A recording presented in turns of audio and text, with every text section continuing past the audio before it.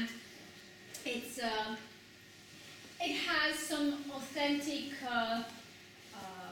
items, but a lot of it is sort of like improvised. Because, for example, although they look very charming, these chandeliers were way too fancy for the Hansa. So they wouldn't have had such beautiful chandeliers. But everything that sort of looked old or looked like it was from that era, it was brought here. Century. They took everything with them and then all the fire, so we don't actually have any original items that a real Hanseatic merchant might have used here.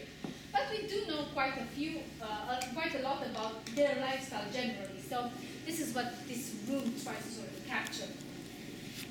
So the assembly rooms had the role of gathering the whole society, and they would make here a fire in this large chimney. And where there's the judge with the finger. And even if you saw your name, you still couldn't be so for not doing their chores, for being disrespectful to a superior. Would steal that stick while he was most likely drunk. So that's when you would even dare do that, because otherwise you wouldn't dare get caught. Because if you get caught doing it, then all hell breaks loose.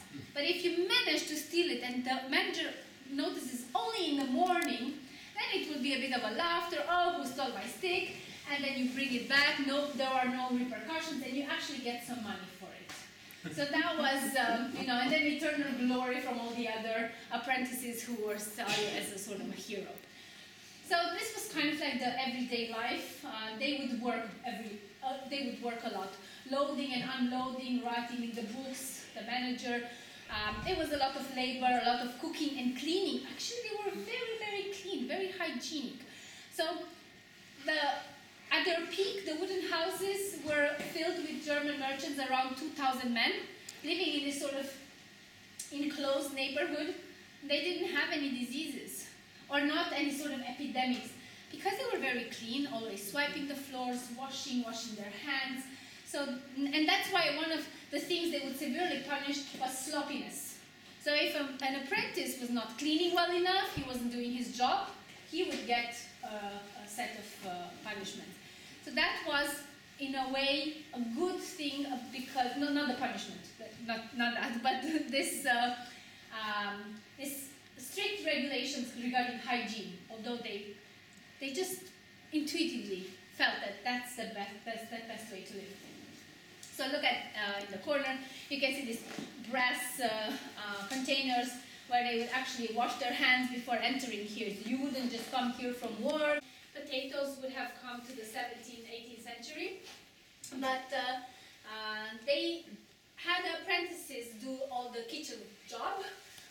They would make a fire, they would make the food, they would serve it, they would prepare it on these small tables.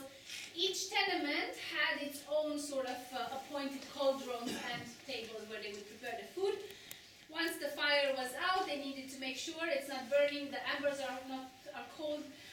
You could even put this on top so you take the oxygen faster, but then you had to swipe the floor, take it out, clean the dishes.